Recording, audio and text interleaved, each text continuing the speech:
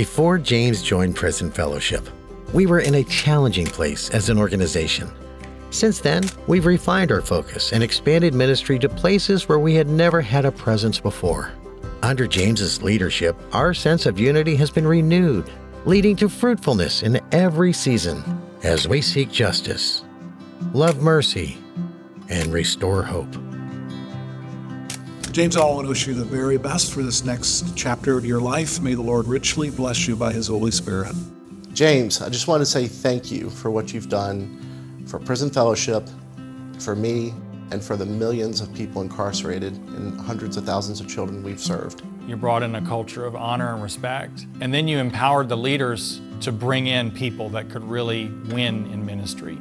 You restored the ministry to a healthy, thriving culture. Your constant charge to each of us to be innovative and collaborative not only allowed us to survive during tough times, especially COVID, but to thrive during tough times. You modeled transparency, you helped us clarify our mission and lead us back to it. You have challenged and encouraged me and my team. Your commitment to excellence, your commitment to pursuing what you hear the Lord telling you. We're grateful for particularly all the ways that you have helped us grow as a marketing team, from creative direction and video, all of the great talents that you brought to help us to get us to this place that we are right now. I remember meeting on the 3rd floor in one of the conference rooms and being so excited when I left about the possibility and the opportunity to work with the CEO that truly care about the staff, that truly care about creating a positive culture. James, I am so grateful for all of the ways that you've boldly led us forward in your time at Prison Fellowship, and I can't wait to see what God has in store for you and Martha next. We've spoken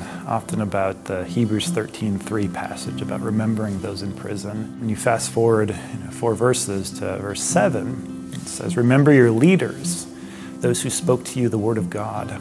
Consider the outcome of their way of life and imitate their faith." And so I just want to thank you for modeling what it is to finish well, and that your legacy will live on. James's guidance through our ongoing growth has been an enormous blessing to the ministry and the people we serve. Now, Prison Fellowship is positioned for even greater impact as he passes the baton to another phenomenal leader. James, I know it wouldn't even be possible for me to be the incoming CEO without you.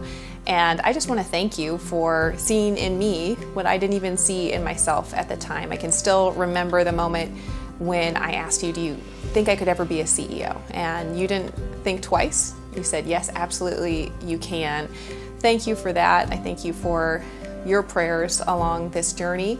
And I know I speak on behalf of so many when I say that the Lord has the next doors open for you and Martha, and I'm so excited to see what it is. Well done, good and faithful servant.